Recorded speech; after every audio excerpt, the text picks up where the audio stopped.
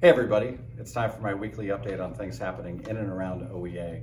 I'm going to begin with a couple of shout outs. First to the State Council of Professional Educators, SCOPE. They represent educators who work in our state facilities, rehab corrections, youth services, our School for the Blind, School for the Deaf. They had their professional day of learning, union-sponsored, union-led, this past Friday at COSI in Columbus. I had a chance to go and meet some of the members there. They had a very energetic day, great day of learning. Congratulations to their leaders for all the work that they do to lead professional development in their organization. Also want to give a shout out to Bill Sears. Bill's a retired educator, former school counselor in Goshen local schools. He was honored with the Friend of Education Award by the Southwestern Ohio Education Association on Saturday. Jeff and I were at their RA, and Bill's a former president of SWOEA. He's the former chairperson of the OEA Retired Advisory Council, and a fantastic human being, richly deserving of this award. Congratulations, Bill, and congratulations to SWOEA for recognizing his leadership. This week is American Education Week. It's an exciting week. I always look forward to it, not just because Thanksgiving is right around the corner, but it is. But it's a week that we have an opportunity to really celebrate the important impact that public education has on our communities. We are the ones who really shape the future for our state, provide opportunities for students. Two groups in particular that I want to recognize. Tomorrow is National ESP Day. Our education support professionals drive our buses, serve food in our cafeterias, keep our schools safe and clean, and really provide a conducive environment for learning. Thank you to every one of you who is an education support professional, no matter what your role.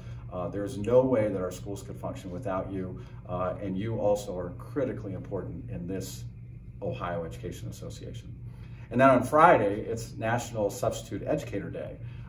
Take some time to show love to the subs in your building. We know that we have a significant sub shortage.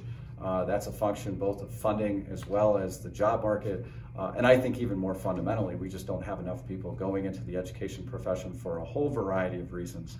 But Friday is an opportunity to give special thanks to our substitute educators.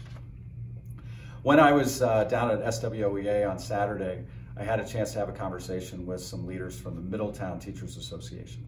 They're very, very frustrated with the impact that school vouchers are having on their community.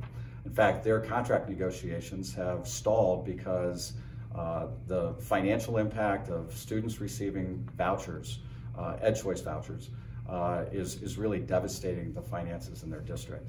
And we're hearing stories like that more and more from across the state. I'd like to hear more about how vouchers are affecting you in your community. OEA has always opposed school vouchers. We believe that public dollars need to remain in public schools. Recently, for a variety of reasons, one was the elimination of safe harbor. The second was an expansion of vouchers in the last budget. We're seeing a greater and greater impact on our schools. We're joining forces with school boards and superintendents to fight back, but we need your help. And finally, I want to give special thoughts to our brothers and sisters in Indiana. The Indiana State Teachers Association and tens of thousands of their members are marching on the Capitol in Indianapolis today as part of the Red for Ed movement because they know that they need better pay for educators and better working conditions and learning conditions for their students. Over 100 districts are closed down for this mass walkout today. Please send them your good thoughts. Hope you have a great week. Thanks.